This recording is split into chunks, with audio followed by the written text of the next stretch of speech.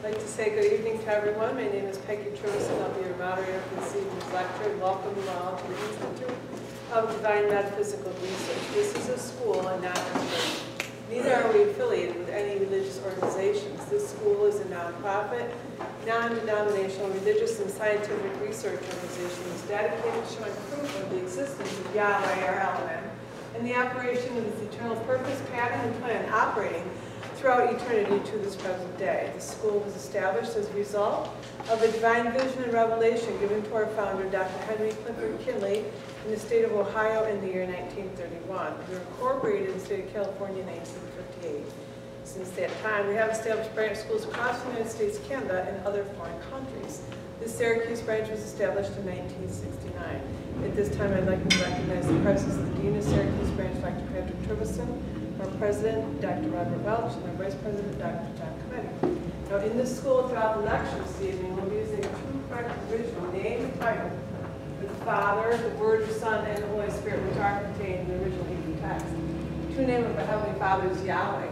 This has been improperly substituted in most Bibles with the title Lord. For the Word or Son, we use the divine title Elohim. This has been improperly substituted in most Bibles with the title God. And the name of the Holy Spirit manifesting in or out of a physical body is Yahshua. This has been erroneously substituted with Jesus or Jesus Christ. Now, Lord and God are titles and not names. The Apostle Paul, filled with the Holy Spirit, tells us in 1 Corinthians 8:5 that there are Lords many and gods many. We now know. Each Lord must have a name, and each God must have a name also. Elohim is a title, but unlike Lord and God, Elohim is a divine title, which means that Elohim is the title that your Creator chose for himself. Jesus is a name, but it's an erroneous name. My investigation on your part into an encyclopedia or dictionary would prove that neither the Hebrew language, the Greek language, nor the Latin language contain any character or letter in their alphabet that would produce the sound that's made by the letter J. Neither was there a J in the English language until some 1,400 years after the death of the Messiah. Therefore, making such names as Jesus and Jehovah impossible and untrue renderings of the true name of the Father and the Son. Christ is a title just like Lord and God. Now Yahweh, our Heavenly Father, is pure spirit. And in his pure spirit state, he is incomprehensible and inscrutable. He is the ultimate source, substance, limits, and bounds of everything. We have Yahweh symbolized on this chart as a cloud. Yahweh is not a cloud. He merely chose a cloud to symbolize himself as a cloud in no particular or descriptive shape or form. Take a look at this chart, you see we have a cloud painted all the way around the edges of the chart, so that everything on the chart abides within the cloud in like manner. Everything in the universe abides within this pure spirit state of Yahweh. And Yahweh, knowing that man cannot perceive of him in this pure spirit state, takes on shape and takes on form right within himself as Yahweh Elohim. This is the Word or Son, a super incorporeal being. That is, having the shape and form of a man, but without flesh and blood. This visionary shape and form can only be seen by divine vision and only understood by divine revelation. Later on, the self-same Spirit manifested himself in a physical body and walked the earth plane as Yahshua Messiah, whom the world has come to know erroneously as Jesus or Jesus Christ. Now there is only one name given unto salvation, and we must know that name. So the simple yet intelligent question we should ask ourselves is, what was the name of the Savior during the time he walked the earth plane? You can get a better understanding of his name and title by reading a preface to a Holy Name Bible. Now also in the school we teach about the divine pattern of the universe. We call it a divine pattern because this is Yahweh's pattern. After Yahweh led the children of Israel out of Egypt and into the wilderness of Sinai, he then called Moses on top of Mount Sinai and revealed this tabernacle pattern to him in a vision. Moses was instructed to return to the wilderness of Sinai and build one exactly as he had seen in the mount. This tabernacle pattern consists of the most holy place, a holy place, and the court rounded out. These three compartments make up the one tabernacle pattern. And in this school we show proof how that everything is made and operates according to the structure and function of this threefold tabernacle pattern, and absolutely nothing escapes the pattern. Now in this school we have 10 primary constitutional aims or objectives. They are as follows. First is to help you find and know Yahweh, our Elohim, as he really is and actually exists. Second, to form a nucleus of universal brotherhood of humanity in Yahshua Messiah, without distinction of race, nationality, creed, sex, caste, or color. Third is to investigate the unexplained spirit law, or so-called law of nature, and the powers latent in man. Fourth is to encourage and promote the study of scriptures, comparative religion, psychology, philosophy, modern, practical, and occult science. Fifth is to extirpate current superstition, skepticism, and ignorance. Sixth, to learn, know, and understand the operation of Yahweh's eternal purpose through the dispensations and ages. Seventh, to discern and avoid being deceived by Lucifer, the serpent, the devil, the dragon, or Satan and his demons operating the mischief of iniquity on earth through the dispensations of time.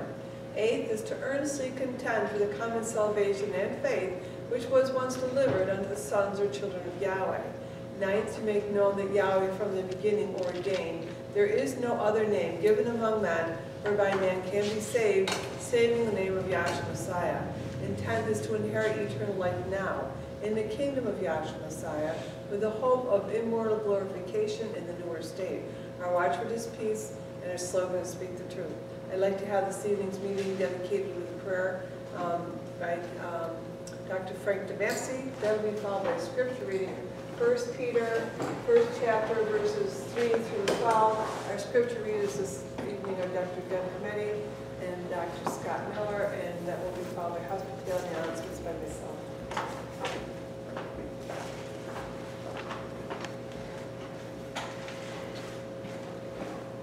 Good evening, class. Good evening.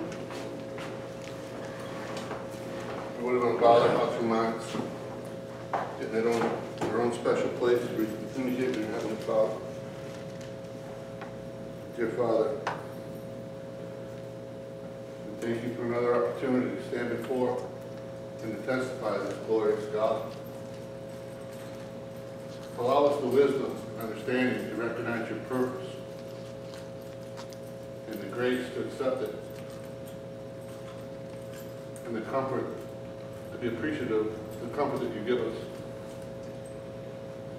Allow each and every one of us tonight to leave here smiling and happy, doing one more thing about our Creator.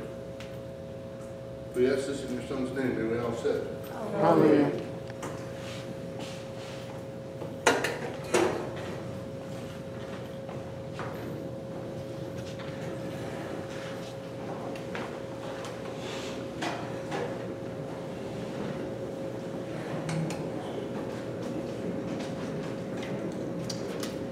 Tonight's scripture will be read out of the Holy Name Bible, containing the Holy Name version of the Old and New Testaments, critically compared with ancient authorities in various manuscripts, revised by A.B. Train of the Scripture Research Association.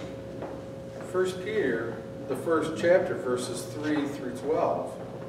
Blessed be the El and Father of our Savior, Yahshua the Messiah, which according to his abundant mercy hath begotten us again unto a living hope by the resurrection of Yahshua the Messiah from the dead, to an inheritance incorruptible and undefiled, and that fadeth not away, reserved in heaven for you, who are kept by the power of Yahweh through faith unto salvation, ready to be revealed in the last time, wherein ye greatly rejoice, though now for a season, if need be, ye are in heaviness, though manifold trials, that the trial of your faith, being much more precious than that of gold that perisheth, though it be tried with fire, might be found unto praise and honor and glory at the appearing of Yahshua the Messiah, whom having not seen ye love, and whom, though now you see him not, yet believing ye rejoice with joy unspeakable and full of glory, receiving the reward of your faith, even the salvation of your souls,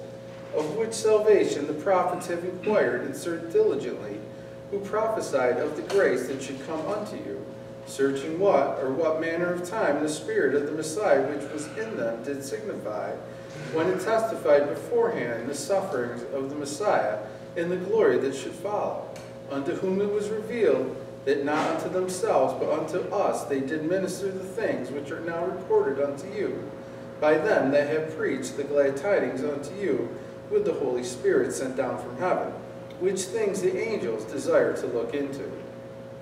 That's 1 Peter, the first chapter, verses 3 through 12.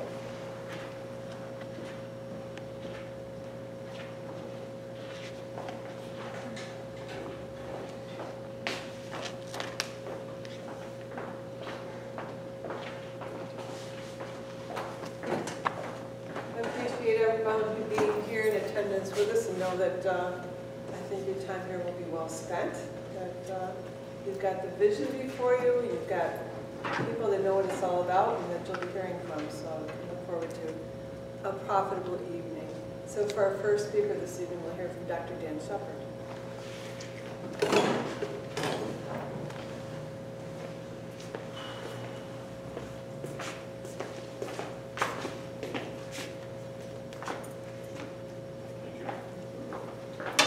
Hello. Evening. Well, this is kind of interesting.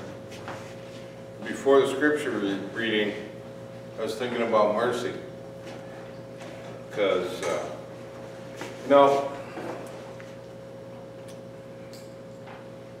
the tactics of the world are not the tactics of Yahshua. And now we always talk about, those people over there fighting for that little area of land, right? And I'm not going to get it. If people want at home or somebody else, we've read Hebrews 12 enough times. And if people want, they can write down, well, why don't you get Romans 2, 28 and 29? Because now what's happening over in the Middle East is, from at least a physical standpoint, much more serious than something that we probably see every day, but it just kind of happened today at work. And it's just unnecessary. A couple months ago, I was listening to NPR, and they were talking about the lady that makes up all these days and months, like National Hamburger Day or National Hot Dog Day. And I was thinking we need a day, well, a day wouldn't be enough. We need a national let it go year. First I started with a day, and then I said a month, but they don't do that. And we see people that really don't have a clue about the truth and the things they do. Anyways, 2:28, 29. Romans 2:28, for he is not a Jew who is one outwardly, neither is that circumcision which is outward in the flesh. Okay, I was making this point because it just seemed to work together. I was thinking about mercy, and then I'll get to the scripture reading, and it's just a viciousness which people in the world try to hurt each other, and they're not even married. It just, like I said, National Let It Go year. Now, did they not have a National Let It Go year in the Bible? Yes. Of course, it was only once every 50 years, but now maybe they need one once every 5 years. I was going over here for a reason, but the point is, we're not looking to set up a kingdom anywhere on earth. Okay, the Jews and the Muslims, they're going at it. Christians are getting involved. That's over there. But these are people that have, if I can say, a physical religion, a religion full of do's and don'ts, right? Yeah. And that's where the grace comes in. And you just see it all the time, and because I got involved with it. I know it's hard to believe, but I was there, and I just happened to be having lunch where the two supervisors got together, and then I was asked about it. But the point is, it's so trivial, and people, and I'm going to take it all the way up. That land that's referred to as Israel, that's trivial. What we're we're concerned about, can we have Romans 14:17, please? We're concerned about the kingdom of Yahshua, Yahweh. Okay? But nobody else, people without an understanding don't even know it exists. They think whatever they think. You know, we read over the years how, you know, even the Pope is messing around with Jerusalem. You know? But, you got that, Scott? Romans 14:17. For the kingdom of the Elohim is not meat and drink, but righteousness and peace and joy in the Holy Spirit. Right. The kingdom is, now usually we say it's state of mind, but even our minds, at least from, our minds work on manifestations. Talking about our souls. They are correlative, because the souls animate our body, and our souls are the things that are going on. But what we think of as our mind in this creation is not going to be the same in the next creation, because it's going to be founded on different manifestations. So I'm going to say our soul. And the place of our soul is righteousness, peace, and joy in the Holy Spirit, and as defined by the Holy Spirit. You could, you got righteousness, peace, and joy there, right? Now, righteousness is one of those words. You ask 30 people what righteousness is, you're going to get 18 or 60, 90 different answers on a good day, depending on the time of day. But the righteousness under this covenant is having the Holy Spirit, having quickened your soul, and thus giving you the faith in Yahweh. Okay? And I just thought it was interesting that it kind of worked out together. Okay, why don't we go to the scripture reading? Because, like I said, the world doesn't have a clue. Is this 2 Corinthians 12 chapter, our weapons are not carnal? 10th chapter, 2 Corinthians 10. 10?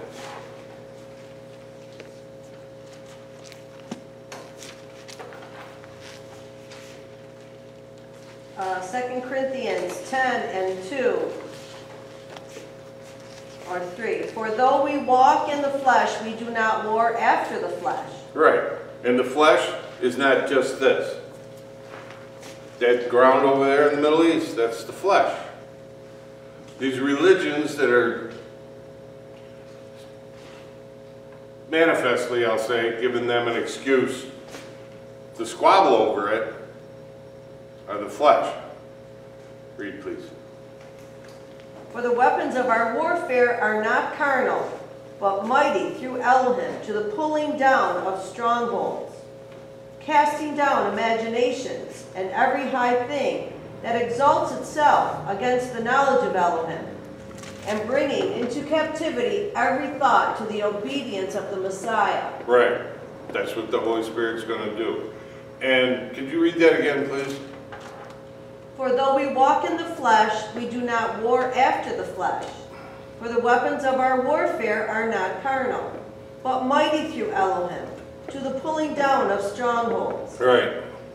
The pulling down of strongholds. Now, where are the strongholds that we're going to be pulling down? Jericho? No. Russia?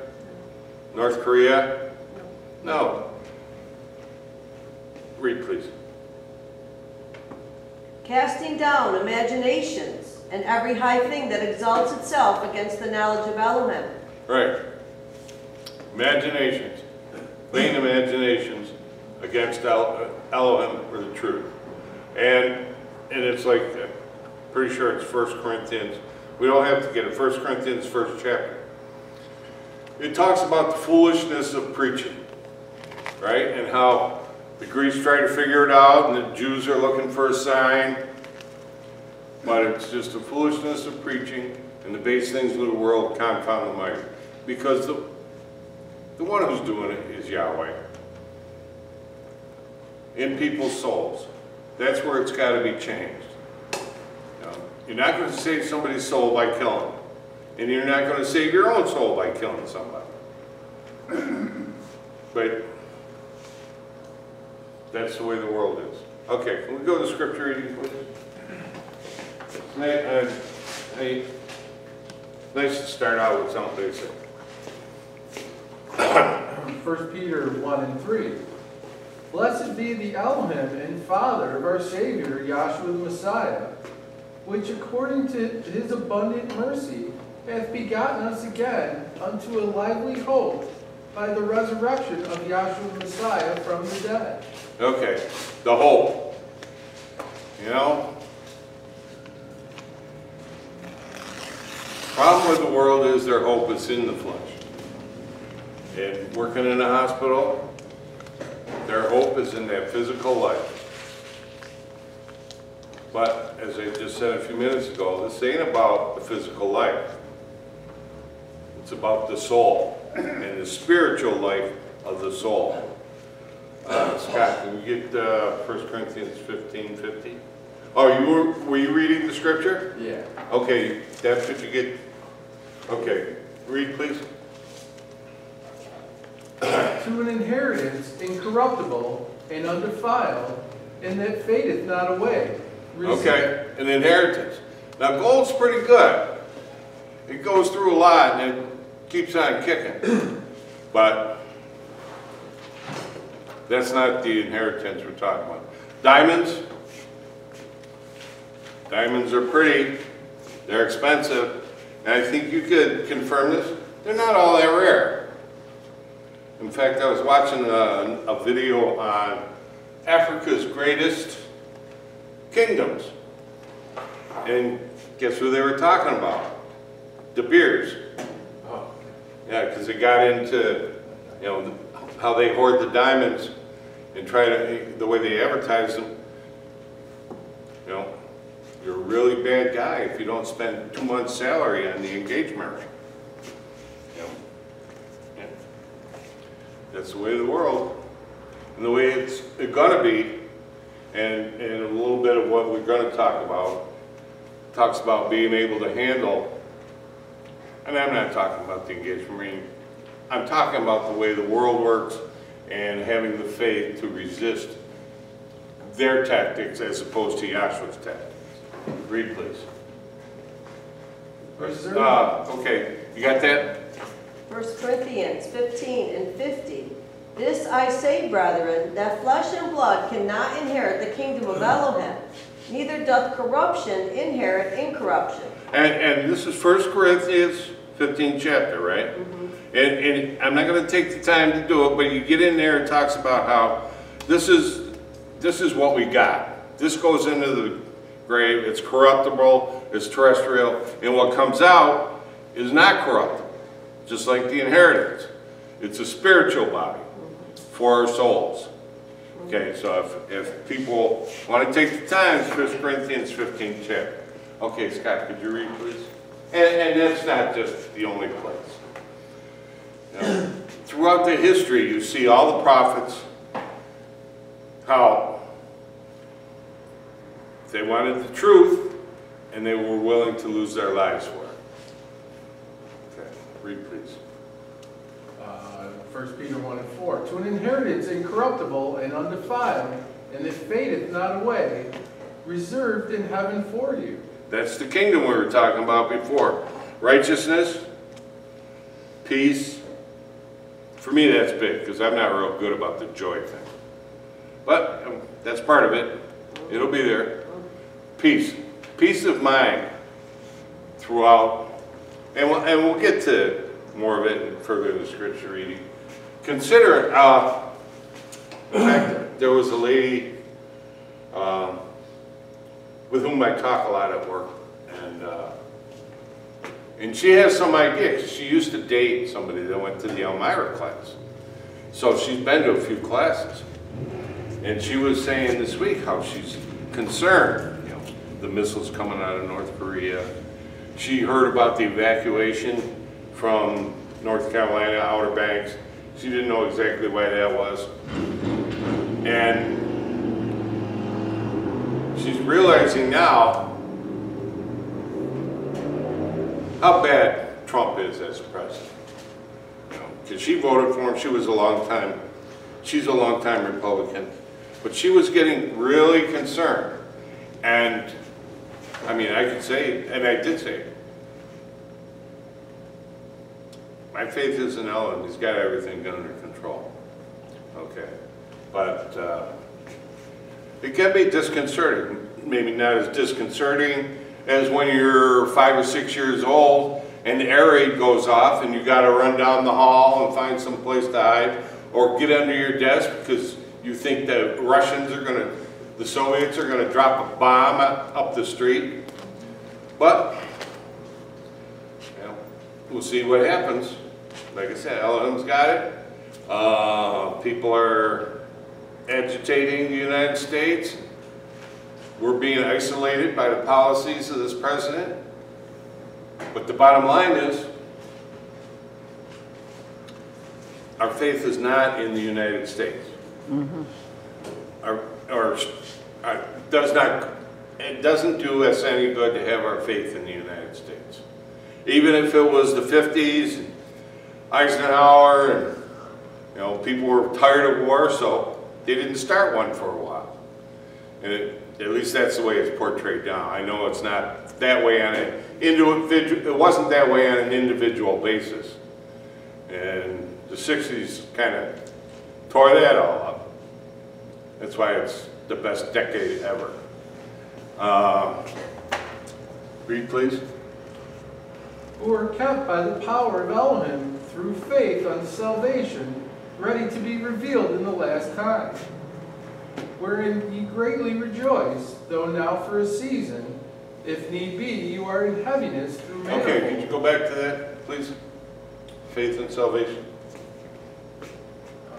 Who are kept by the power of Elohim through faith unto salvation. Right. See, that's what the Holy Spirit does. Gives us that faith in the Holy Spirit, in Yahweh, so that we put our faith in the tactics of Yahweh, instead of putting our faith in the tactics of the world. And by tactics, I'm talking about gifts of the Spirit. Deb, could you use Galatians 5:22, but maybe pick it up a little bit? Galatians 5 Pick it up with the bad stuff. and 17. For the flesh lusts against the Spirit, and the Spirit against the flesh. Okay, so and I'm going to emphasize this for the people, and maybe for the people here, but the people at home. This does not mean that you can't have a life. You don't give up everything and move into a cave somewhere. The point is, where is your ultimate faith? When I first started coming to this class 30 years ago, I didn't want any part of that, part of a regular life, because I thought, well, we're not going to be around that long. But if somebody came into class today, I would say, live your life, because we talk about all the time 6 days of creation, how they correlate to 6,000 years of history, and we just talk about a lot more about this creation ending. Yahweh Elohim's going to rest, and we're going to go into new creation. But I would suggest somebody who just came in, live your life as if you're going to die of old age. But now, using the tactics of the world, use the tactics of Yahweh, which these are some of the tactics of the world. And I want to make the point, these are principles. Okay? So nobody can tell you how to manifest these things. Okay? The Spirit in you will cause them to be manifest. Read, please. The flesh lusts against the spirit, and the spirit against the flesh. Right. So our physical lives are the flesh, but as long as the Holy Spirit is in us, it won't war against it. But in the world, you got the whole world is the flesh, and it's warring against the spirit. Read, please. And these are contrary, the one to the other, so that you cannot do the things that you would. But if you be led by the Spirit, you are not under the law. Right, and basically, as I was saying before, it gets down to where is your soul? Is your soul seeking ultimate satisfaction, righteousness, peace, and joy in the flesh or in the Holy Spirit? Remember, the kingdom is righteousness, peace, and joy in the Holy Spirit, not in the Baltimore Catechism or in the Book of Mormon or in the Vedas. I'm pretty sure that's a Buddhist holy book. Whichever you want. Okay? Who were you reading, Deb? Yes, but if you be led by the Spirit, you are not under the law. Now the works of the flesh are manifest, which are these: adultery, fornication, uncleanness. These are the tactics of the world. And you can look up the stats. You know, now this is taught. I'm using physical examples. You know, marriage is not a great bet. In fact, these days the stock market's a better bet than marriage. But these negative principles also have spiritual realities. Okay, read please. Uncleanness, lasciviousness, idolatry, sorcery, hatred, strife, jealousy, wrath, factions, seditions. And you know, a lot of that, read those again, please. Adultery, fornication, uncleanness, lasciviousness, idolatry, sorcery, hatred, strife. Hatred, strife. Jealousy, wrath, factions, seditions. Factions, seditions. Heresies. You know, and I know we got a older shaker type group here, so a good portion of this group is retired. But in fact, there's a few of us that still work a regular job, and that's where, well, you do it anywhere. I relate to what happens at work because I don't spend a lot of time with people outside of work. Just the backbite, the strife, the factions, the viciousness with which people try to make their point. And the factions, you know, one time, up on the second floor, we have somebody that registers. And the person that I thought was registering was downstairs, so I asked somebody, who's up on the second floor? So instead of just calling up on the second floor, I asked one of the supervisors. Instead of just calling up on the second floor, she went and got the unit boss, and then went out and in front of everybody attacked the person who assigned somebody to the second floor. No. Are you concerned about the patients getting registered? Or you just want to undermine somebody and tear them down? And like I said, I relate to what happens at work. People, if you're dealing with people without an understanding of the Holy Spirit, of Yahweh, you're going to see it. People just scratching and clawing, trying to get up on somebody else. Read, please. Envyings, murderers, or murders, drunkenness, revelings, and the like. These are the tactics of this world. 22, please. These are the tactics of Yahweh Elohim. But the fruit of the Spirit is love, joy, peace, long-suffering, gentleness, goodness, faith, meekness, self-control. Against such there is no law. Because Yahweh, and I'm talking about the whole Godhead, has it under control. So if we put our faith in the tactics of the world or the flesh, we're not putting our faith in the tactics of Yahweh. Okay, thank you. Okay, Scott, could you go back to the scripture reading? Did I have anything else, Phil? 1 Peter 1 and 5.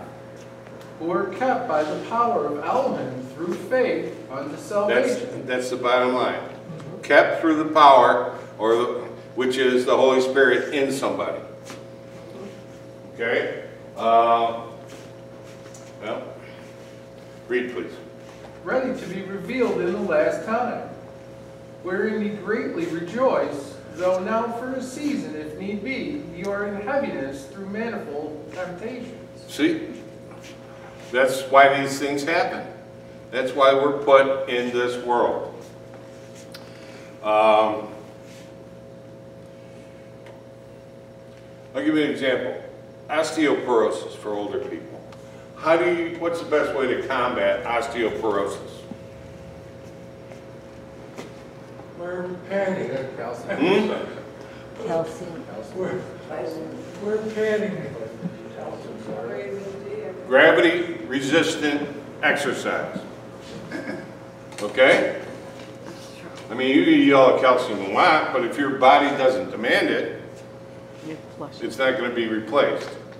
The gravity resistant exercise puts a stress on the bones. We've talked before about the biosphere. I haven't found any specific articles on it, but I've heard references. I've found references to it. They made up this biosphere, and it was perfect in any way except for what, Debbie? No wind. No wind. And so the trees didn't grow correctly. And they needed the resistance of the wind. Right. And for whatever you want to do, you can't get better unless there's some resistance. Now, 12th, there's a bunch of people going to be taking the civil service test from the unit I work in. And the spelling, is that going to be full of 3- and 4-letter words? No. No. Is whatever, there's not a lot of math. There's numerizing and alphabetizing. Are you going to be alphabetizing 3- and 4-letter words? No. No. They got to be able to do stuff that a lot of other people can't do. Right. And if they're going to study for it, they're not going to be getting a whole lot of Barney books or whatever. I don't know what they're reading these days. No.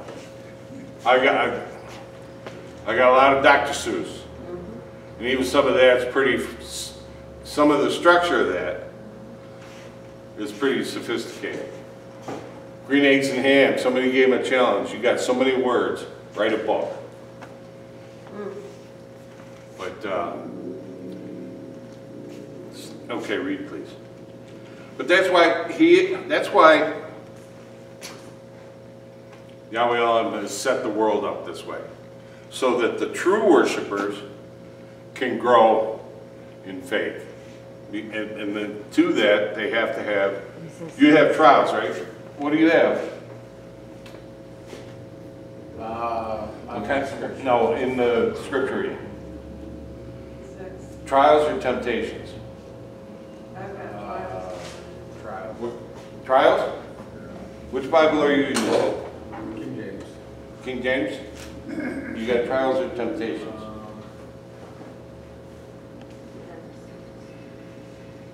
Temptations. Temptations. That's what it was in the original. You got your Schofield? Trials. And what kind of Bible do you have? A Holy Name, yeah. Because you read from a Holy Name to start the class, right? Yeah. Well, the point is, the Schofield, It says trials. C.I. Schofield went in there, edited, took out some of the more archaic Middle English, and he brought it up to date.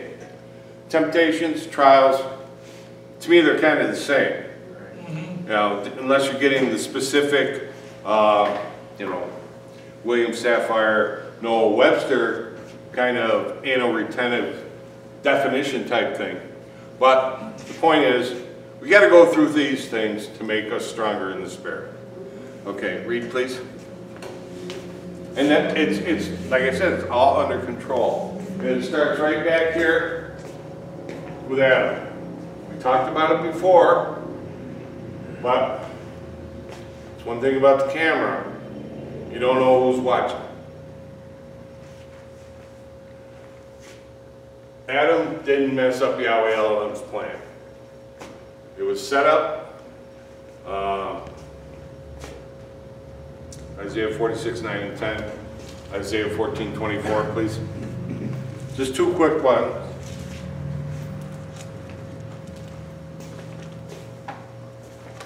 Isaiah 46 and 9. Remember the former things of old, for I am Elohim, and there is none else. I am El, and there is none like me. Okay. Declaring the end from the beginning. Well, first of all, just a quick note, there's none like Elohim. There's no three divine persons in one God. No. Separate but equal. Not. Read, please. Declaring the end from the beginning, and Right. from The ancient end. times. From beginning and from ancient times. The things that are not yet done, saying, my counsel shall stand, and I will do all my pleasure. Okay. He declared the end from the beginning. And really, he declared it from here, back in the cloud. Okay? Before Elohim was begotten. I don't want to get to 14:24. Isaiah 14 and 24. The Yahweh of hosts hath sworn, saying, surely as I have thought, so shall it come to pass. And as I have purposed, so shall it stand. Right. Adam didn't screw it up. He was supposed to fall. So that eventually, as his purpose worked its way out, salvation would be in Yahweh. In the Spirit, not in the flesh. It's also set up that way that there ain't going to be a lot on the boat, on the Yahweh boat, or Yahshua's train. Right? Not a lot of cars in Yahshua's train. Read, please. Did you have something? Yeah, Oh, you read it. You Isaiah read 46, 9, and 10. Scripture reading, please. 1 Peter 1, and I'll pick it back up and 6. Wherein you greatly rejoice, though now for a season, if need be, you are in heaviness through manifold temptations. And it's just, that's why he has stuck us in the world, but we're not of the world. Israel back then, physical Israel does have a place. They're an example. They were a chosen people. They were the least of all people.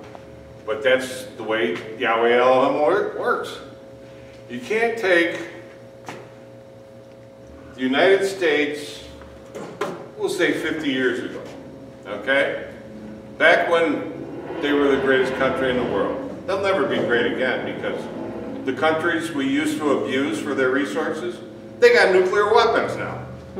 So we can't do that anymore. And you can't take the United States and Guatemala. The United States goes and takes over Guatemala. Not impressive. That's one thing they say about Muhammad Ali. He was so impressive because he had so many great opponents. Okay? And Yahweh Elohim has created Satan, who is far superior to us, and allowed him to run the world so that we would be forced, if we wanted salvation, to go to Yahweh on his terms. I know that's, like I said, I know we don't know who's there, but I don't have time to, we don't have time to explain much more detail. Okay, read please. That's where the trials come in. We're here, we're working with Yahweh Elohim's tactics in a world that uses weapons that are carnal. And when I say carnal, I'm talking about what we read about there in the first few chapters of the chapter of Galatians. That's the way they work. Okay, read please. That the trial of your faith, being much more precious than that of gold that perisheth, though it be tried with fire, might be found unto praise and honor and glory at the appearing of Yahshua the Messiah. Right. It just pick whatever you think in this world is the ultimate accomplishment or the ultimate pleasure or just what you want most. Whatever you're going to do, you're going to die physically. It's corruptible. You know. Look at some of these movie stars. You know, we think of them as so handsome, beautiful. Elizabeth Taylor, she wasn't making Father of the Bride when she was 65 years old. She couldn't even remember her lines on Saturday Night Live. Paul Newman, he was still pretty good looking for a guy who was 80 years old, but not so hot now. Whatever. It just, the reward is the kingdom, it's incorruptible. And because the Holy Spirit is pushing us, causing us to walk in His ways, use His tactics, we're going to be at odds with the world. We're going to be, the Spirit is warring against the flesh. And for the true worshipers, that's the way it's going to be to the end, whether it's the end of the physical creation or the end of this creation. Because a lot of the people here are a lot closer to the end of this creation than they were 30 years ago when I came in. Any questions, please ask.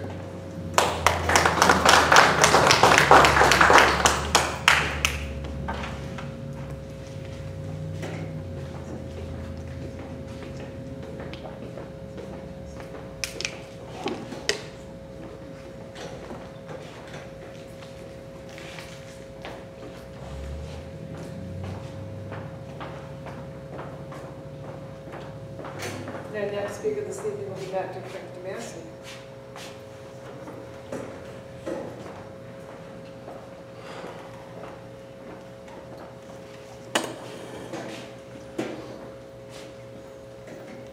Good evening, class. Good evening.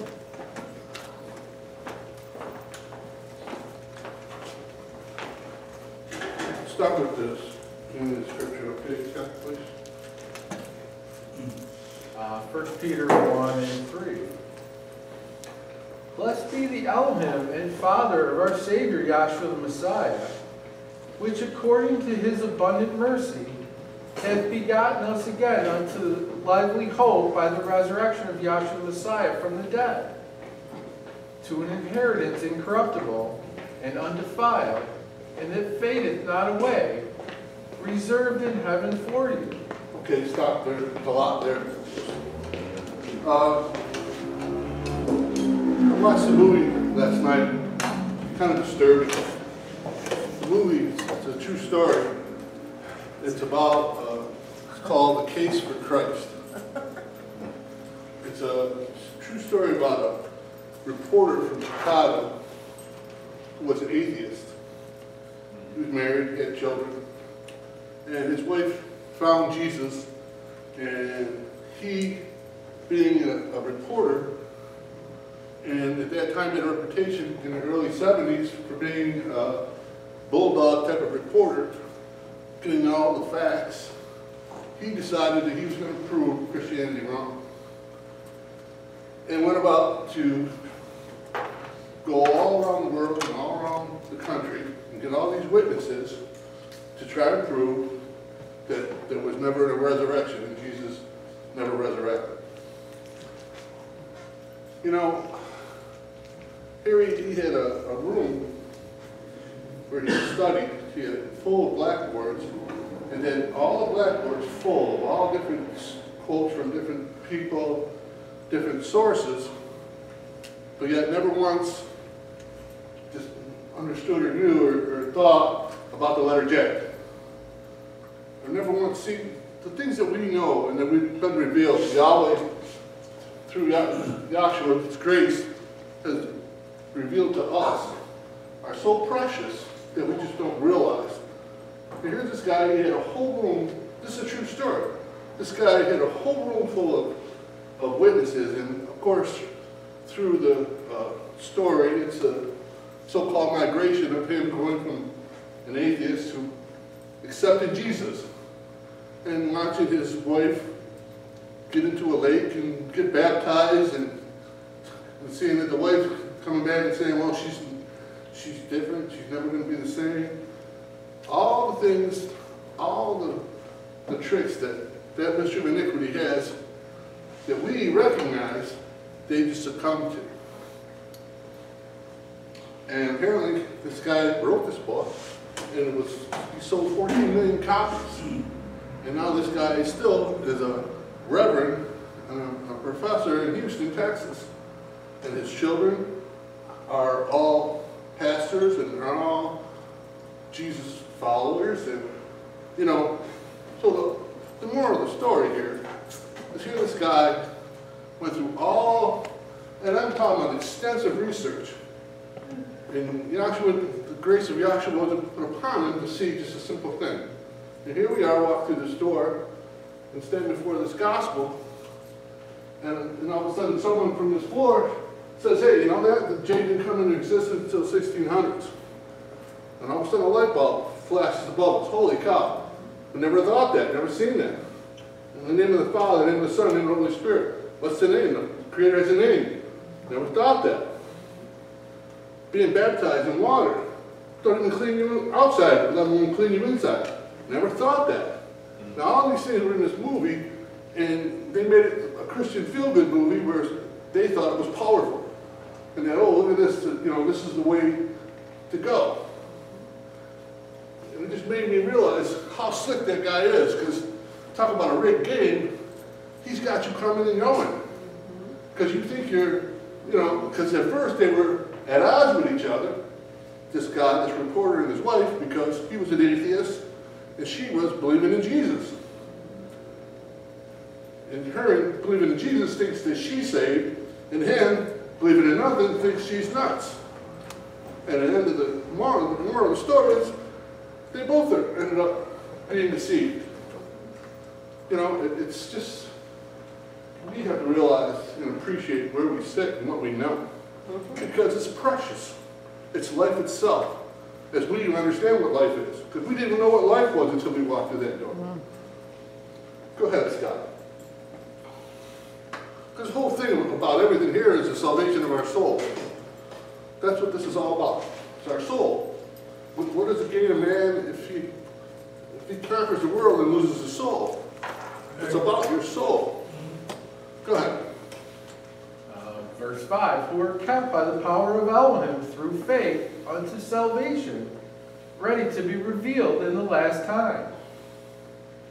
Wherein you greatly rejoice, though now for a season, if need be, you are in heaviness through manifold temptations, that the trial of your faith, being much more precious than that of gold that perisheth, though it be tried with fire.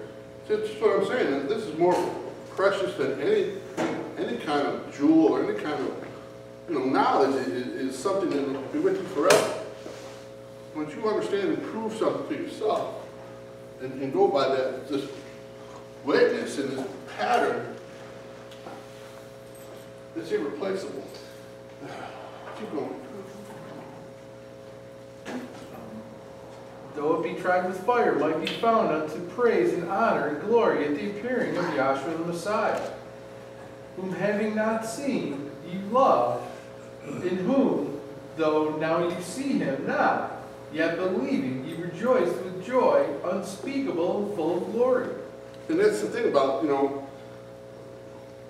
we haven't, they say we haven't seen, but we have seen. We've seen by manifestations. We understand the principle. We see it. Something invisible, yet through the manifestation, we understand it and see it. And that's the secret of this. Because people get caught up in manifestations, and they can't get past them. And they lose yet what the principle really means. Go ahead, Scott. Receiving the end of your faith, even the salvation of your souls, of which salvation the prophets have inquired and searched diligently, who prophesied. That's what, until Pentecost, all the prophet stuff, all these things that are being revealed to us now, these are things that they wanted to understand and see. But there wasn't time then, until Pentecost. When Pentecost came, now that spirit that was in Yahshua was in men, been put into us. This is where our comfort is. This is where our strength is, by witnesses. So now we don't live by the world. We're in the world. And like Dan said, yeah, sure. You're not supposed to live like a pauper. You live how you want to live. But don't let how you live be your God. This is your God. This is a class. This is what the most important thing there is in your heart should be this class. Should be this gospel. Should be the truth. And you can't do that on your own. He's got to put that in you. And that's going to be your strength. And now death, hell, and the grave has no power over you. Go ahead. Of which salvation the prophets have inquired and searched diligently, who prophesied of the grace that should come unto you. And that's all it is grace.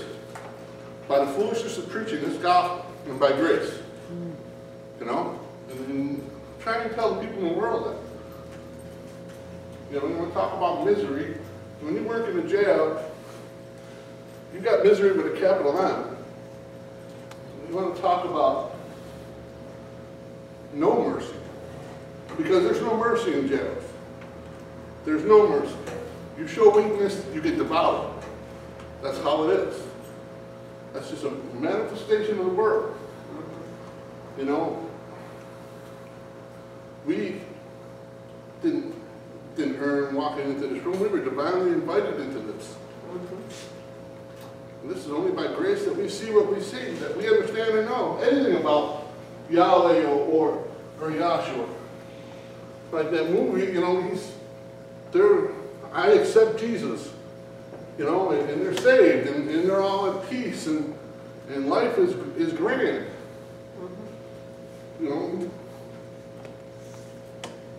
They're going to come to see him.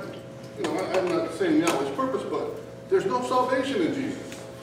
Never was, never will be. How are they different than us? They're no different. We're no better. We're just very fortunate. Go ahead. Searching what manner of time the Spirit of the Messiah, which was in them, did signify, when it testified beforehand the sufferings of the Messiah, in the glory that should follow. Unto whom it was revealed that not unto themselves, but unto us they did minister the things which are now reported unto you by them that have preached the gospel unto you, with the Holy Spirit sent down from heaven, which things the angels desire to look into. Right. That's what I'm saying. These things are so profound and so, I hate to say it, but it's out of this world, and that's what it is. It's out of this world that these understandings and this gospel, once you start to see and understand, that right in the beginning, right in that cloud, he formulated that purpose and completed that purpose. Now he had to take shape and form within himself and had to manifest that purpose, and it's still going on today. And we don't know when that last soul is going to walk through that door, and this thing is going to get wrapped up. We don't know when, but there's also signs, and we see the signs. Like Dan was saying with the world, look what's going on. And it's in a way it's kind of fortunate for me just to work where I work, because I see the chaos and I can relate to it and understand it. You know, we don't know, right, when this thing's gonna close out. Now, but we got still 2 more ages yet to go. So it's not like it's the end of the end. It's not the end of his purpose. Go ahead. If you want to keep going into that, goes out of the scripture. Yeah, just fill it out when I get done. Wherefore, gird up the loins of your mind, be sober, and hope to the end for the grace that is to be brought unto So you. that's what's beautiful. Gird up. Now, gird up. What does that mean? I mean, protect yourself. How do you protect yourself? By knowing, by understanding. And if it's in you, you're going to read. You're going to make sure. You're going to understand. You're going to pursue. And he's going to show it to you.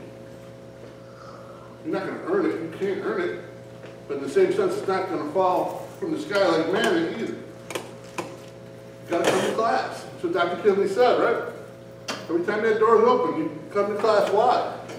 He said, because you're going to need it. Well, we're seeing what's going on. If any of you watched that 5-minute video from California, if that don't get you, motivated to know what you know, I don't know what will. You know, even with a carnal mindset, it made no sense. The gospel is a man. Gospel is good news. Glad tidings. How's good news and glad tidings a man? A man is physical. In the gospel it says flesh and blood can't inherit. Nothing about the flesh or the blood or a man. I don't know where you're going with that. I feel for them people.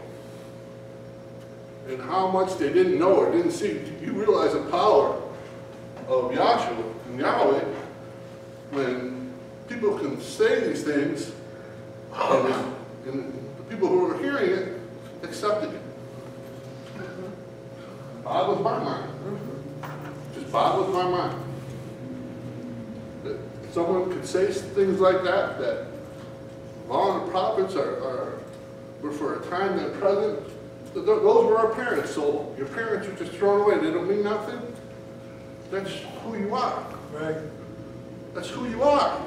You can't throw them away. How are you going to throw them away? That's your pedigree. That's who you are. I'm going to be going to that. Go ahead. I don't want to get going. My blood pressure up. I'm going to work tonight. Wherefore, gird up the loins of your mind, be sober, and hope to the end for the grace that is to be brought unto you at the revelation of Yahshua the Messiah. Yeah. You know, come to class. Learn all you can learn. Pray with all meekness. That He'll reveal Himself to you. You know, and unlike that book was called The Case for Christ. This guy, he wrote like 15 other books since this time. He's a renowned Christian author. Got his name, I should have remembered his name, but I was so frustrated with watching it. You know, because people that didn't come to class would watch it. It was a good feel-good movie, and oh geez, you know, you can bow down and open up your heart and accept Jesus, and you can get baptized, and the world is good. You know, God is good, and God will just wait for you. You're picking God. But when you come to the truth and understand that, no, He picks you. You don't pick Him. It's by grace. He is a name. Don't say, you know, my name's Frank. Don't say you know me and say my name's George. Because no, if you think my name's George, then you don't know me. Go ahead. As obedient children, not fashioning yourselves according to the former lusts in your ignorance, but as He which hath called you is holy, so be ye holy in all manner of conversation. Because it is written, be ye holy, for I am holy. Right. And if ye call on the Father, who without respect of persons judgeth according to every man's work, pass the time of your sojourning here in fear. For as much as ye know that you were not redeemed with corruptible things, as silver and gold from your vain conversation, received by tradition from your fathers, but with the precious blood of Right. Yahshua. Blood of the Lamb. Without that blood, there's no salvation. That's why he had to come in and die. He had to come in and die. Without that blood, there's no salvation. There's no Pentecost. There's no nothing. He had to come in and die. And he did it. The philoprogenitive love of his offspring. All these things, these are so beautiful. These things are so precious. These things are so powerful. Nothing in this world, any principality, any power is going to overcome that. Once you understand it and see it and know it in your heart, you are a different person. But it's not you. It's not your glory. It's not your wisdom. It's not your intelligence. It's his grace. All of this is his grace and his mercy. There's going to be a time. Every knee's going to bow. We're going to be in that body. And anything outside of that body is going to burn. It's going to go. That's just how it is. And anything outside of the body of Yahshua the Messiah is going to burn. And by grace and only by grace and by mercy are we going to be in that body. And have that same glorious body that he has. For him being the head and we being part of the body. For him being the groom and we're the bride. Either way you want to look at it, it's a principle. The point is we're nothing without him. So I just hope someone got something out of that. I'm going to just give all glory and all honor to Yahshua the Messiah. And with that, I'm just going to sit down.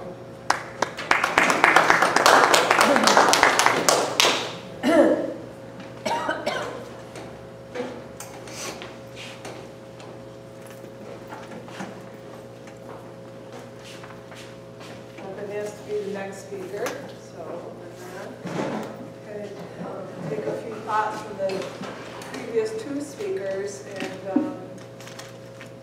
talking about, actually Frank was just talking about that body that's being built, and it's actually, it's not a physical body, it's a spiritual body that's being built.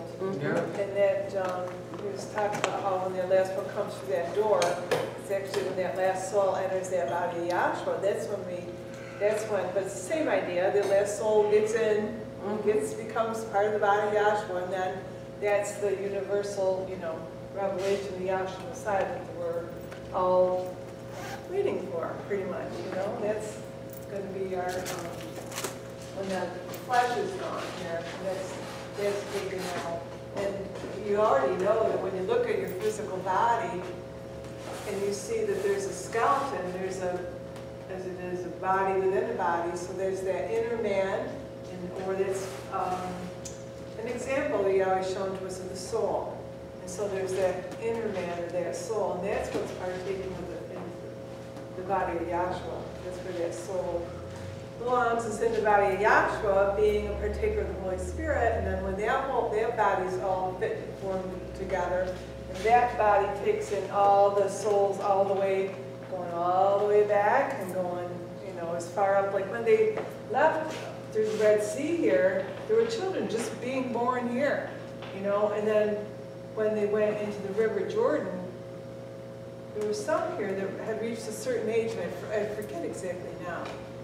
But, you could have been born in here 20, 30 years into this and been 10 years old going over here.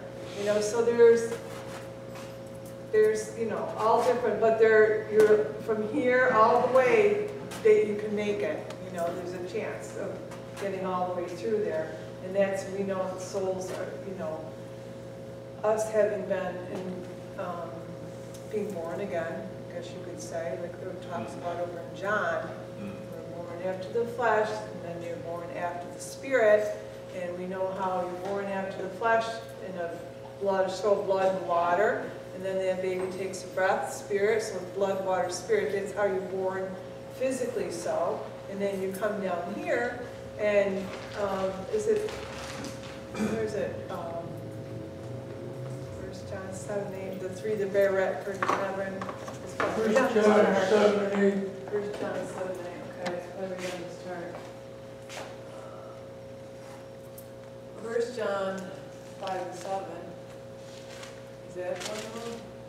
1 John 5 and 7. For there are three that bear record in heaven, the Father, the Word, and the Holy Spirit, and these three are one. And there are three that bear witness in earth, the Spirit, the water, and the blood, and these three agree in one. So we've got the earthly witnesses being the blood, water, spirit, and you've got the heavenly, the Father, the Word, the Father, the Son, and the Holy Spirit, or Yahweh, Yahweh, Elohim, Yahshua. Those three are the witnesses in heaven, and then we've got the witnesses in the earth. So you've got the three witnesses in the earth, and you're born blood, water, spirit, and he's manifested throughout this creation, like with the children of Israel, blood on the door, the waters of the Red Sea, and they led, the Spirit was in that cloud that led them through the Red Sea's blood, water, spirit. And that's what resurrected them into the wilderness. And then everything that you eat has to, it goes through a digestive process and ends up on your altar down here or in your large intestines. And there's a principle of blood there because that's where the blood pulls all the nutrition out of what's in that.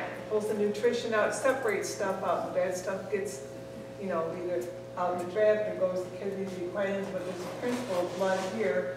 And your kidneys are what cleanses the blood, so you've got a principle of blood, water, and on top of your kidneys is the adrenal for that fight or flight hormone or quickening or spirit. So you've got a principle of blood, water, spirit here, right, manifest in your court roundabout, because this is the court roundabout of your pattern being dictated by the tabernacle pattern. You've got blood, water, spirit operating in you every single day of your life that you live. You've got blood, water, spirit going back here in principles. That's how the Bible's put together.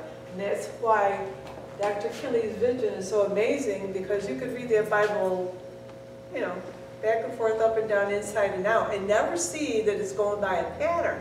That's what his revelation has to do with seeing that this pattern is actually Yahweh Elohim is his pattern, but seeing this pattern and how it operates. And that's how he talked. He said he knew when, on an earthquake, I think, he said, if you knew how to work the tabernacle pattern, you would have been able to predict this earthquake too.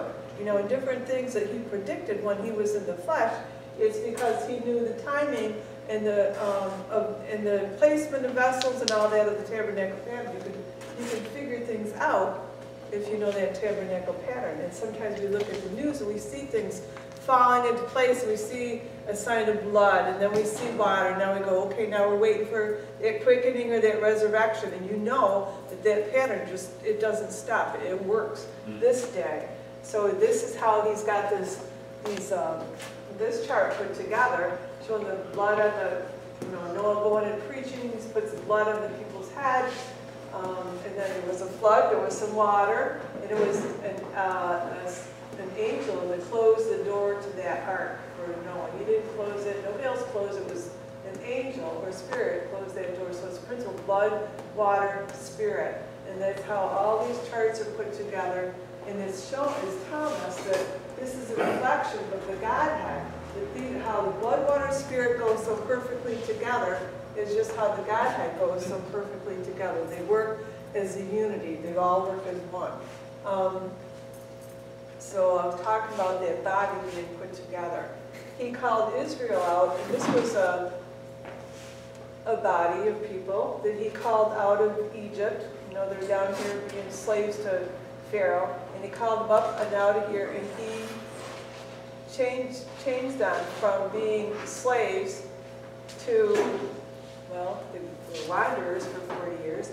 But after 40 years, they get up into Canaan's land, and they have a temple built here, and everyone around is just like in awe of Israel. Nobody's going to pick a fight with Israel right now, because they're ruling, they're rocking it, they got it going on, and everybody's just like, you know, you got it going on, Solomon, you got it going on. So this is so this body here went through some changes, I guess I could say. So from being slaves to being worshiping Yahweh, but being directed in a particular way to do that. And then they come up here and they're pretty much free to do whatever because they've got freedom under Solomon because he's reigning and just trying to express like he came from slavery to freedom. And that's what happens when you come into this class and you learn from blood, water, spirit, and you start to be able to use this tabernacle pattern, and then you're going around and gathering what you can while you're in the flesh. Because actually, with the tabernacle pattern, this veil is to define the flesh. And that's how Yahshua ripped out that veil for us, so that we're seeing beyond the flesh. So that when there was that earthquake and that veil was rent out in the most holy place, and it's typifying that high priest going in here once a year. The high priest could go into the most holy place and make atonement for the children of Israel. But when Yahshua goes in, that one time, once and for all, when he on his cross and he ascends to the Father, that veil is ripped out to show us that now we're looking beyond the flesh. What's happening is beyond the flesh. So there's not a building to go to anymore. There's not, where is it when it talks about that we are not, well, there's you are the temple, the Holy Spirit, but there's another Acts one. 17. Fitly formed together, we are stones. I think he talks about stones. Peter. Is it Peter? I can't think Right, exactly the where it next. is. But how we're the ones that make up that temple, and we're being fit together just perfectly. And it's not a physical building anymore. It used to be, but now it's not anymore. And that's what's going on now, is the building of the body of Yahshua. He's pulling his body together, or his bride, as Frank said, or I forget which one it was when the speaker was talking about Yahshua's his bride or his body. And that's the kingdom also. That body is the kingdom, not that it's a place, but it's a way of thinking. Like, and let this mind be in you. Is that 2 Timothy 2:5? Is that let this mind be in you, which was also in Yahshua Messiah? I'm trying to get across the idea that you're in heaven now. That's where we dwell. We dwell in the body of Yahshua now. And we're looking for that universal revelation where this flesh will put on immortality. I think it's Philippians 2:5. I think it's Philippians 2:5. Philippians 2:5, let this mind be in you. Yes, I know, was it? Pretty sure it was a 2:5. Philippians 2:5, and then there's that other about Philippians 2 and 5. Let this mind be in you, which was also in the Messiah, Yahshua. Now, see, which is different than the mind that we came in through the door with. The mind we came in through the door with could have been changed. You know, somebody told us about something and we thought, oh, that's good, we go with that.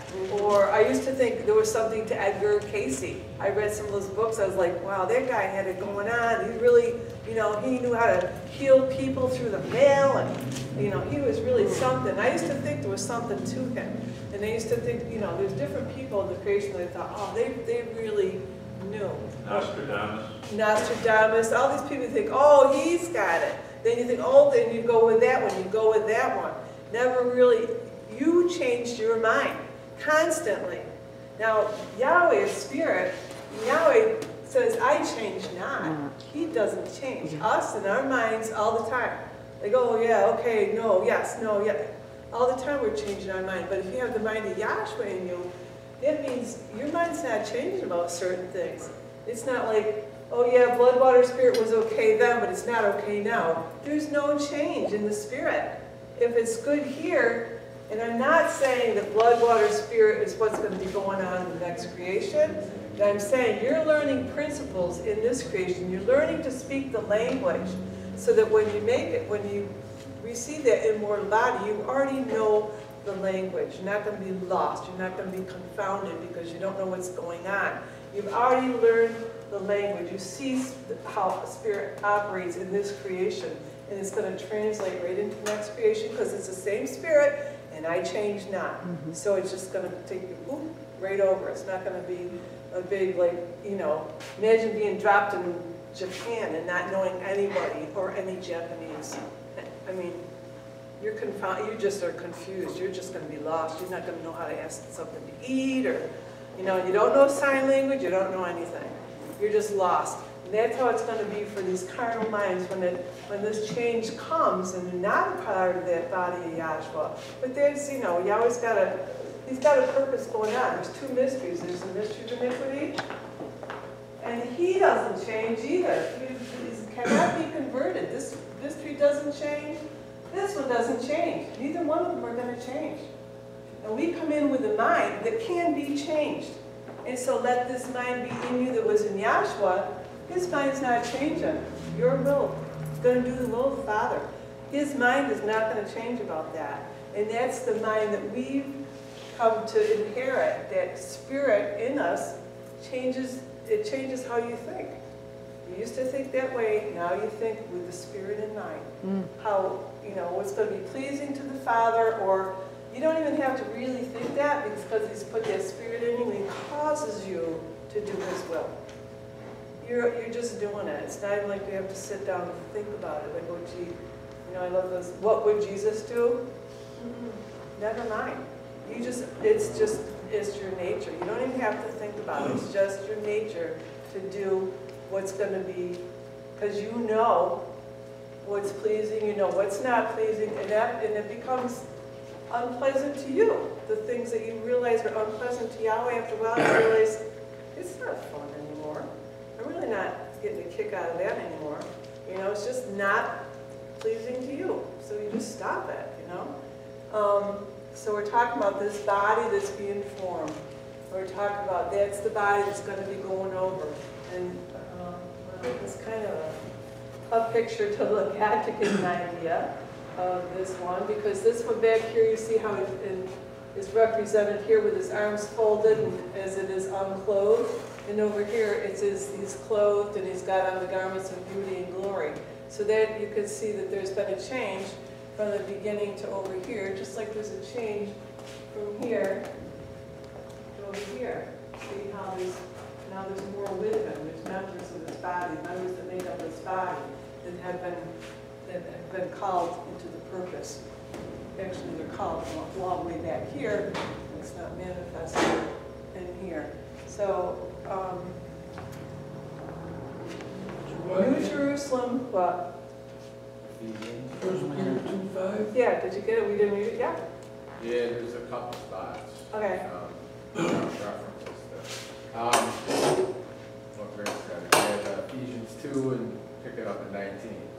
Now therefore you are no more strangers and foreigners, but fellow citizens with the sons and of the household of Elohim, and are built upon the foundation of the apostles and prophets, Yahshua the Messiah himself being the chief cornerstone, in whom all the building fitly framed together groweth unto a holy temple in Yahweh. Now, if we just stop and think about that, break it down just a little bit. Let's start it again. And are built upon the foundation of the apostles and prophets. That's where our foundation is, in the law and the prophets. That's our foundation. And that's what we're built on. That's what we stand on. We build on that. Go ahead.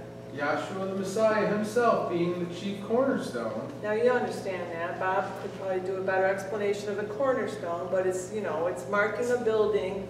That's when the, you know, this stone is set, this building is finished. He's the chief cornerstone. It's got the markings on it, I believe, to, you know, dedicate the building or to put the year that it's constructed or whatever.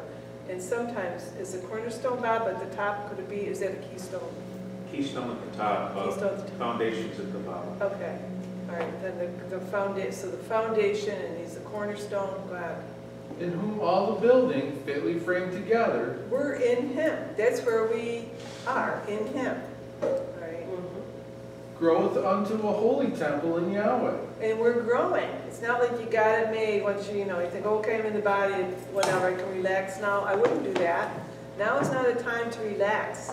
Because look at the craziness out there. It's time to really start arming yourselves with witnesses. That's right. Because that's what you got. That's what you got to fight with, is your witnesses.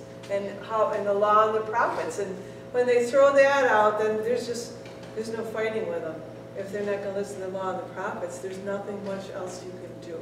Well, you have to keep in mind that mystery over there, he's bound in chains of darkness. There's no converting that mystery. None. But if you've got someone whose mind is still this way or that way, then there's a chance, there's a fire. And it talks about in Jude, I think, trying to pull them out of the fire at that last minute, trying to pull somebody out of that fire, trying to rescue them from the lake of fire. Because, their mind's not right. And when you came in here, your mind wasn't right.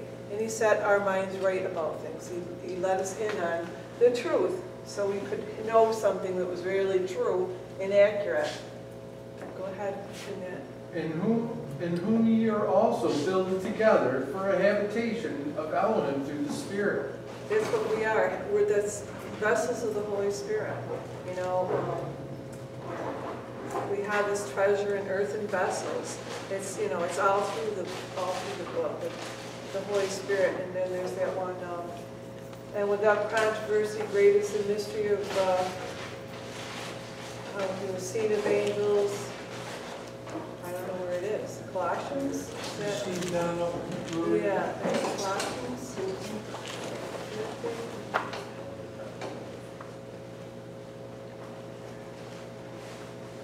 Anyway, just want to finish that thought, then I got one other little thing, and then I'm going to be sitting down.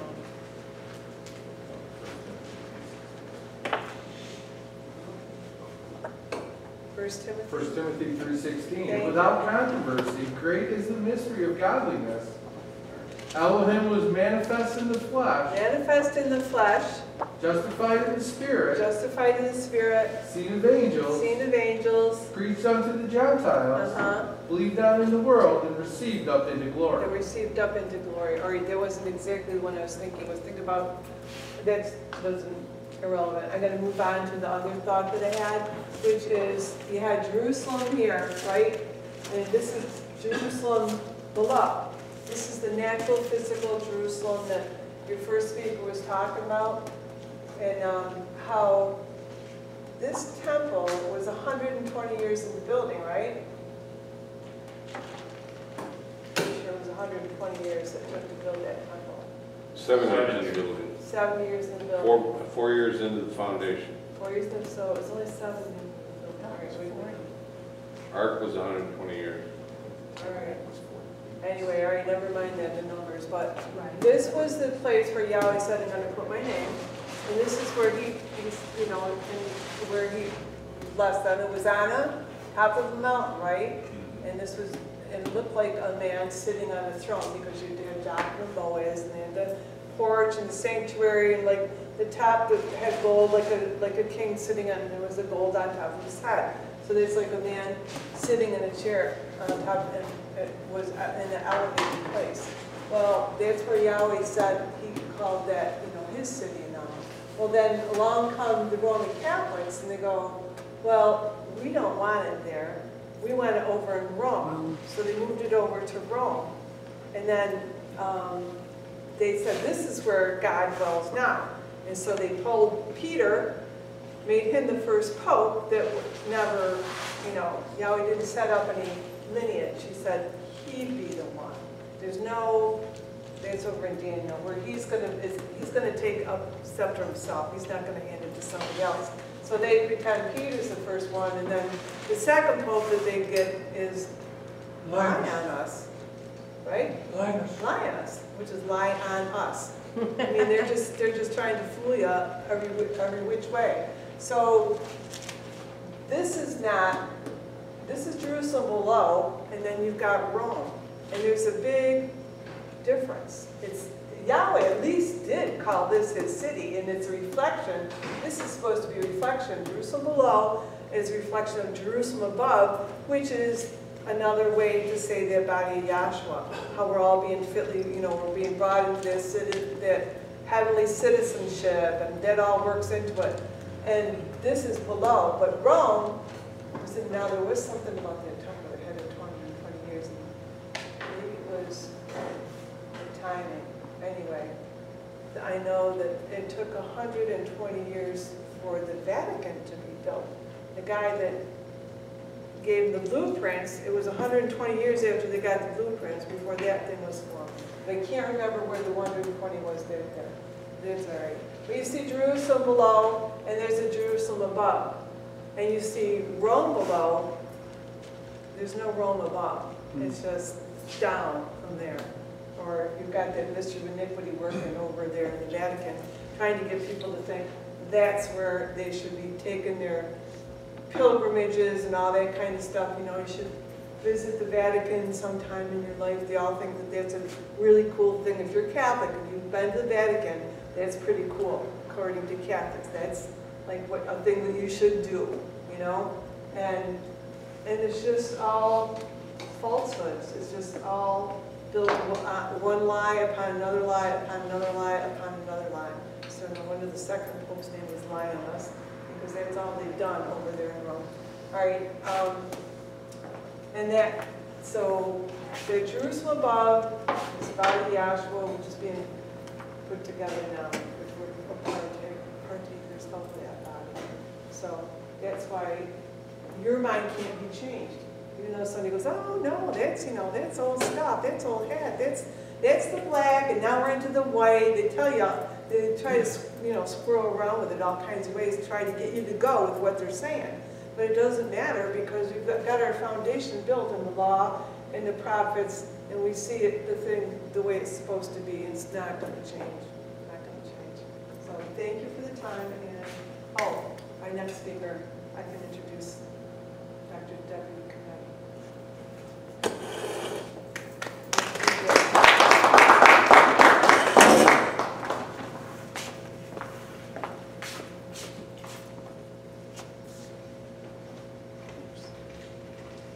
Good evening. Good evening.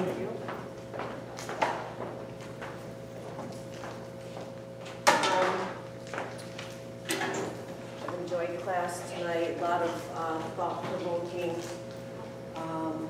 things have come out that Yahshua has intended for us to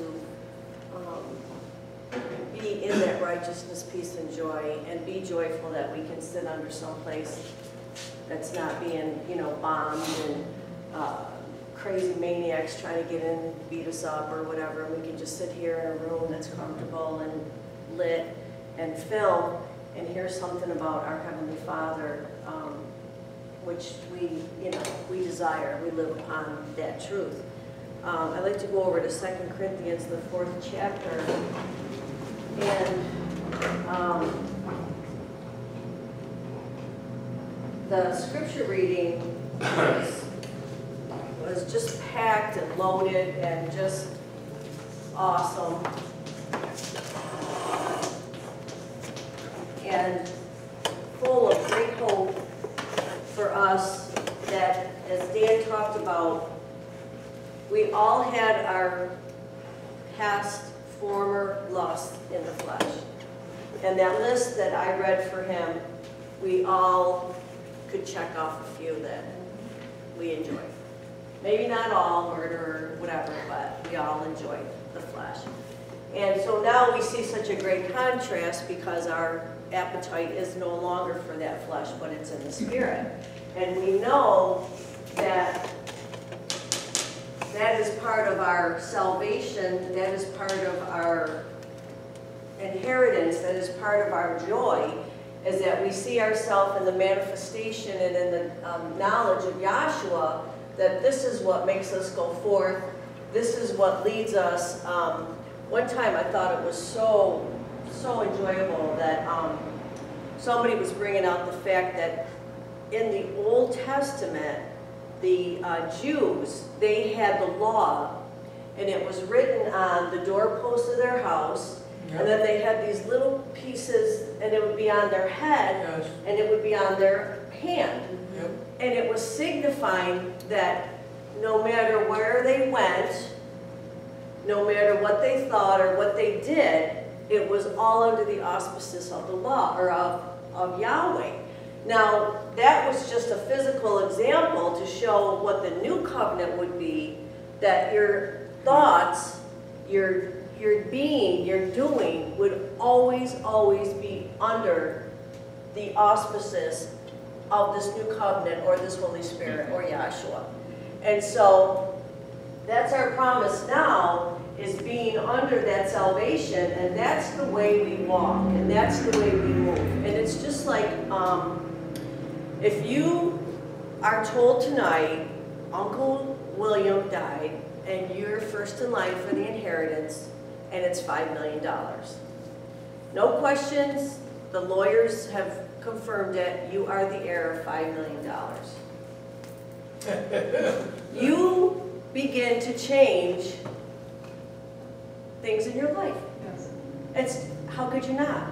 You begin to think in different pathways of how you're going to proceed with this new inheritance, because certainly you're not going to think, oh, how am I going to pay the mortgage? Oh my God, here comes that bill from the doctor. And you're not thinking that way, because it's all covered now. So you begin to think in a different way.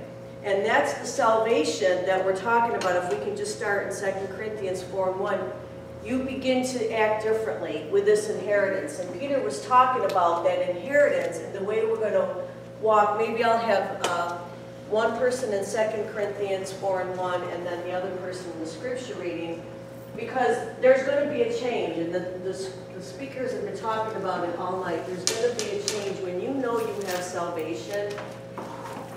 You're not sweating. You're not wringing your hands. You're not thrown by the 5-minute video. It's ridiculous, and you know it, and you're just so grateful that you're not under that delusion. Right. Because we all were under delusion before we came into this truth, and Yahweh pulled us out of it. But it says when Yahweh puts you under a delusion, look out. There's no place you're going to go to get out from under that. When the mystery of iniquity's got you fooled, there's Yahshua. And he'll pull you out, like they were talking, pull you out of that fire. But when Yahweh puts it on you, hammer down. So go ahead, let's just start in 2 Corinthians 4:1. And what I'm going after is the light and the darkness, and that salvation is being in that light.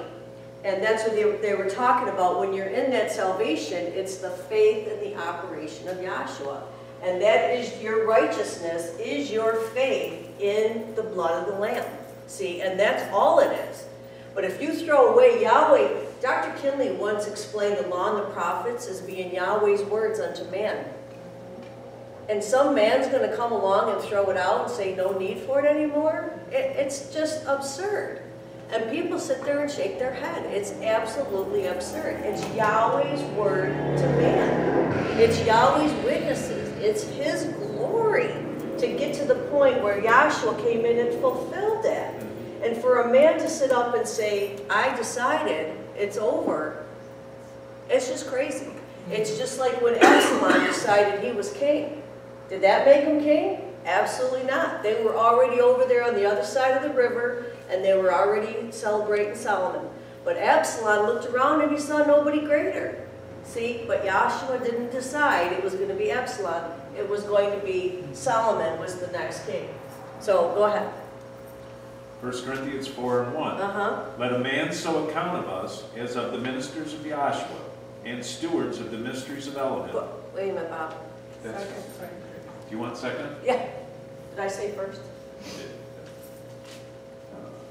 We're going to get to the point where we can appreciate the light and the darkness, and like Peg was talking about the black and the white, that's real big. But you know what? That was real big about 20 years ago when we heard other explanations of black and white.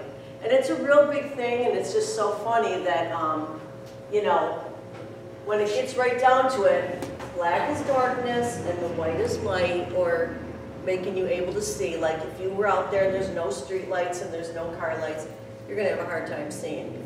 Go ahead.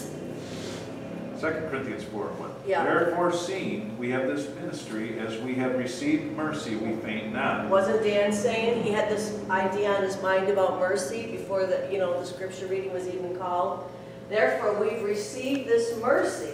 So that's why we are in this ministry, and that's why we come down here, and that's why we support this class and make it free and make it publicized, and anybody can come in and enjoy it, is because we've received it free, and we're going to freely give it. Go ahead. But have renounced the hidden things of dishonesty. We've renounced the darkness, and we could not renounce the darkness if we didn't know the light, or if we weren't in the light. You could not call out the lie unless you had the truth. And that's what we're down here doing, is we're renouncing, we're pointing that out, and we're getting rid of it, we're casting that out, and we're bringing out the truth of the matter. And that's what you saw happen tonight with the speakers that were up here, was to bring you up to the truth of the matter and renounce those hidden things that you didn't know before. You just simply did not know. And somebody had to bring it to your attention and show you that Lord and God weren't names, and show you that there was no J. These are things that have been renounced, things that have been shown to you, and you can go check this out yourself, and you can embrace this because you checked it out. That's why you could, not because Scott said, not because Bob said, but because you could check it out for yourself. See, and when you see that, there's nothing like it. I remember way ago when John and I checked these names out. When you see it for yourself, there's nothing like it. You can't wait to get to the class the next time. Just because you're so excited about the truth of the matter, and you're involved in the truth of the matter. And people go to great lengths, like he was explaining that, reporter, the great lengths he went to research and check out Christianity. I'm just amazed that he didn't come up with a bust, because there's so many problems in that religion. I'm just amazed that he became so converted. But go ahead. Not walking in craftiness, nor handling the word of Elohim deceitfully. Not handling it deceitfully. It's out here. It's blood, water, spirit 40. It's death, burial, resurrection. It's accepting Yahshua. Not handling it craftily, but you see how some people do.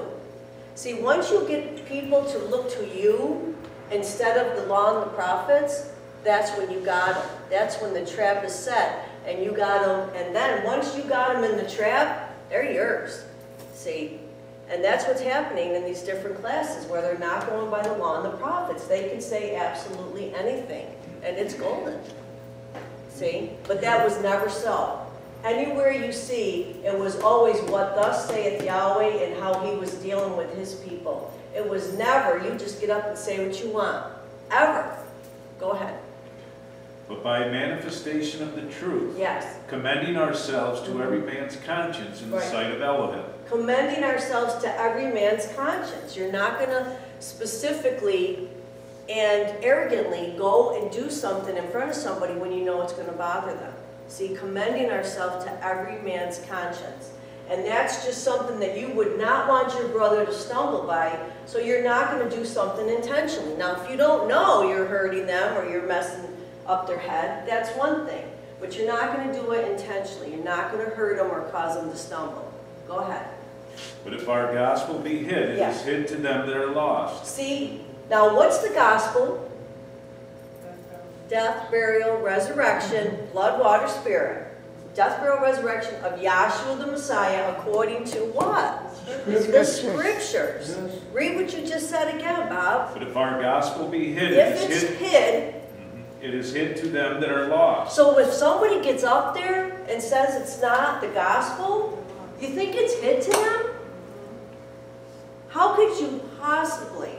The good news is you've inherited $5 million. How could you possibly say, nah, I don't want that, I want a man? Right? How could you possibly go there? It's such good news. You've inherited $5 million.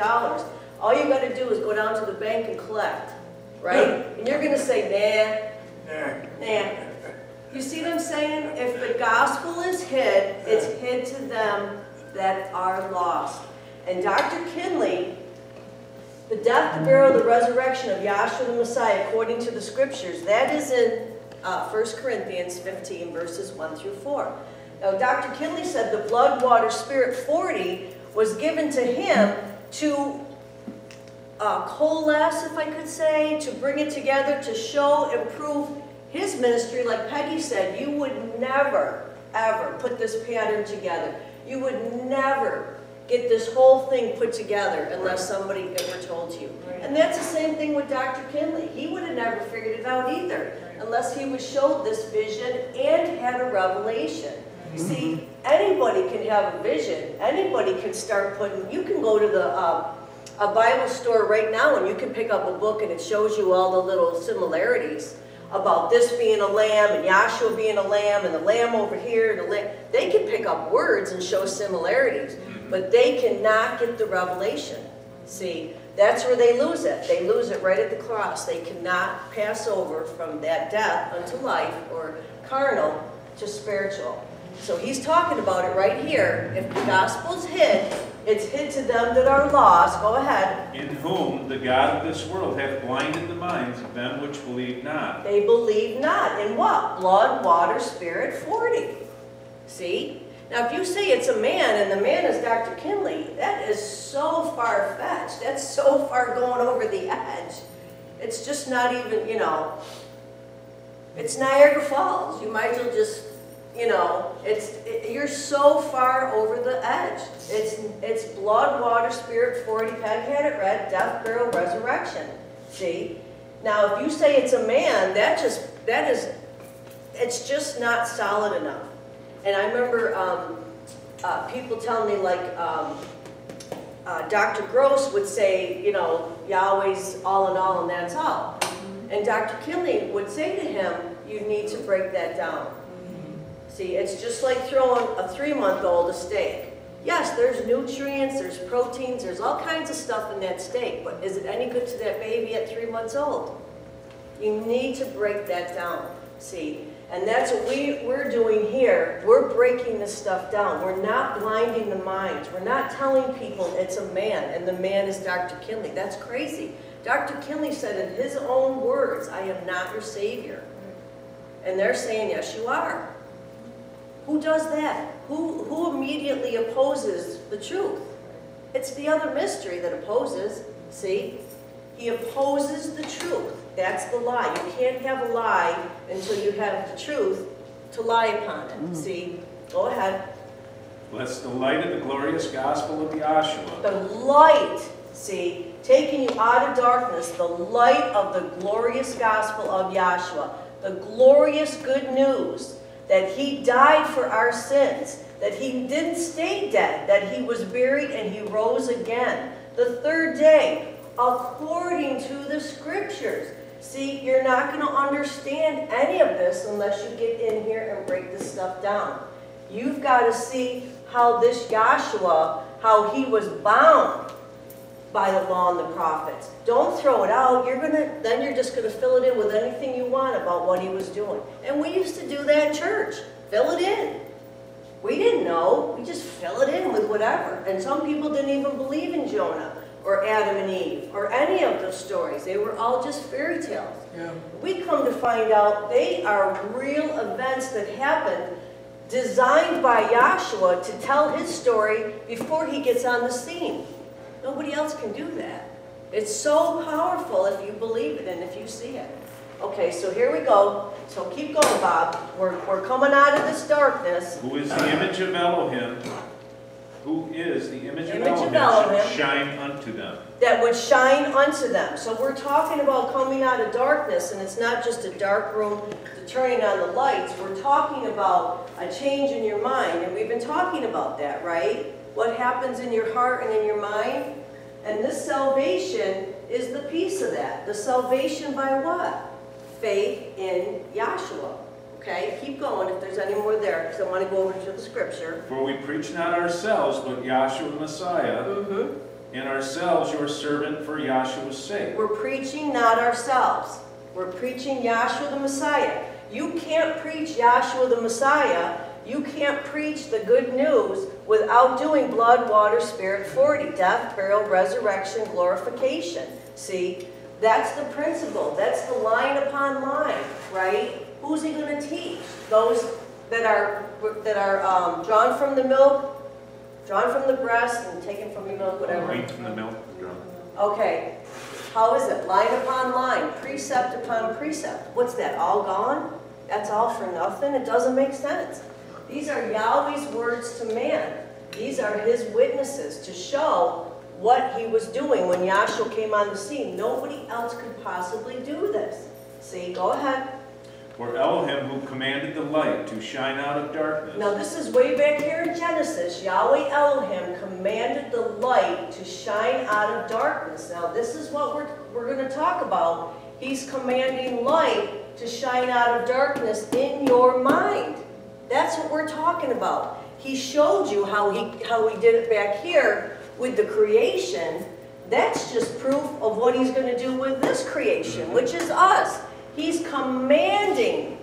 He's not saying maybe and if and what about. He's commanding the light to shine out of darkness. Now, how does that happen? Didn't Peg talk about this veil being rent? And what's happening?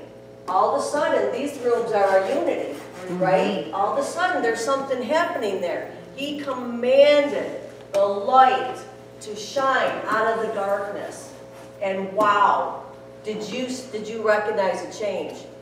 And what you thought? And suddenly, you're spending your inheritance. Only it's not 5 million, it's eternal. Eternal resource of the Spirit. The gifts of the Spirit. And Dan had them read. It's an eternal resource, and you're spending them. Every minute of every day, you're walking in a different way. You're walking in the light. He commanded it. He didn't say maybe and what if, and Devin, if you're down to class for 10 years, you're going to get this promise. No. He just said, let it be, and it was. He spoke, and it stood fast. I think we read that, or maybe I was just reading it as I flipped through Isaiah 26:3. No, I want 33:6. 33:6. It's just, all these things are just for us to see the faith of the operation. I want to give you a silly, stupid example, okay? Right now, I don't know what's in anybody's head, but I can create a creation in your head right now. Donald Trump. Did I create a creation in your head? Did you see a man? I bet you didn't see Walt Disney. Bad hair. Bad hair. He saw Donald Trump. But it wasn't Walt Disney, was it? It wasn't Paul Newman. Dan created that creation in our heads, right? I spoke and it stood fast in your head. That's just a little simple example. Now Yahweh goes, he speaks. You got that in Isaiah? He speaks, and whammo. Isaiah 33:6 or 33:9? Wisdom and knowledge shall be this. Oh, where is that? What are you looking for? She spoke and it stood fast. Boy. Not Proverbs, it's Psalms 33. Oh, is it Psalms? No wonder I got you in the wrong book. I thought that was right. Psalms 33. Okay. Okay. Isaiah 33, I mean Psalms 33:6, and it's also 9. Yeah. Now, don't forget, right? What is the word? Go ahead and read that, Scott. But what is the word? It's Yahweh Elohim. Shape and form. Making things happen. Making things come forth so we can see them. Right? Go ahead. Psalms 33:9. For Yeah. he spake, and it was done. Mm-hmm. He commanded, and it stood fast. He commanded for the light to come out of the darkness, and it stood fast, and it happened. Just like that, you're turned on. You're tuned in.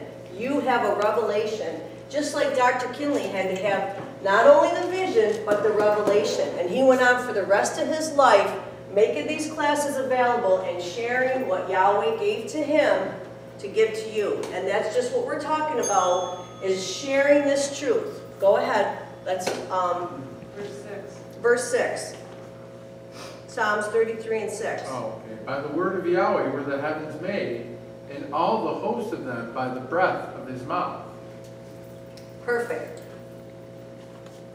By the breath of his mouth. You've got to see these things happen in the creation so you can believe that they're happening in your creation. I want to go over really quick to Hebrews. I'm not going to get to Peter, but I just want to prove this point. Once again, nail this down hard. Talking about the law and the prophets. We all know this. Somebody out there maybe can appreciate it a little bit more. But please, please, please don't get off the law and the prophets. Don't listen. Prove it to yourself how important they are. But when you see in the scriptures, Paul, he was day and night going to the law and the prophets.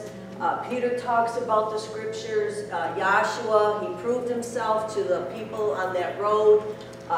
Going back to Moses and the prophets to show what he was supposed to do. Oh, fools, didn't you read what that said about me? How I would come from Bethlehem. How were you supposed to know that? There was a star in the sky. It's all in the law and the prophets. So Hebrews 1 and 1. Hebrews 1 and 1.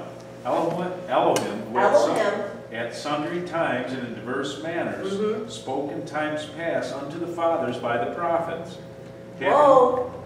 Elohim, at different times, spoke to who? By what? He spoke to the fathers. Spoke in time past unto the fathers by the prophets. By the prophets.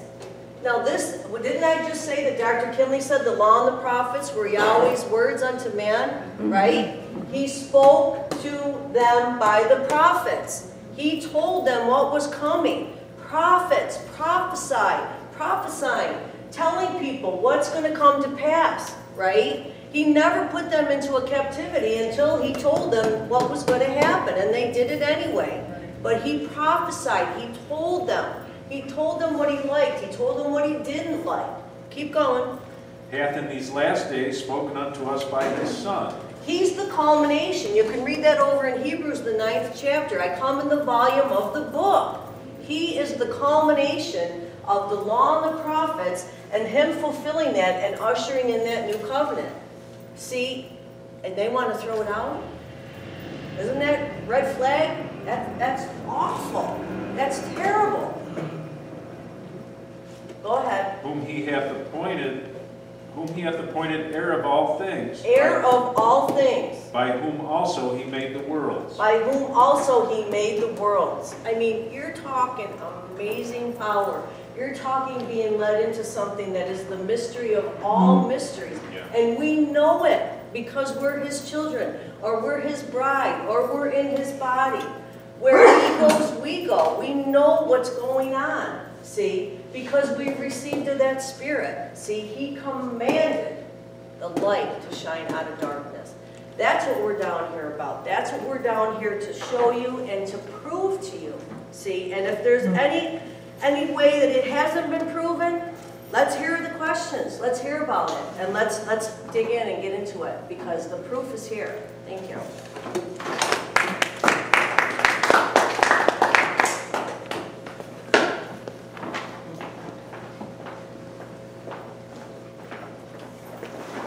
Again, I want to thank everyone for being here with this. If we are all to rise for the doxology.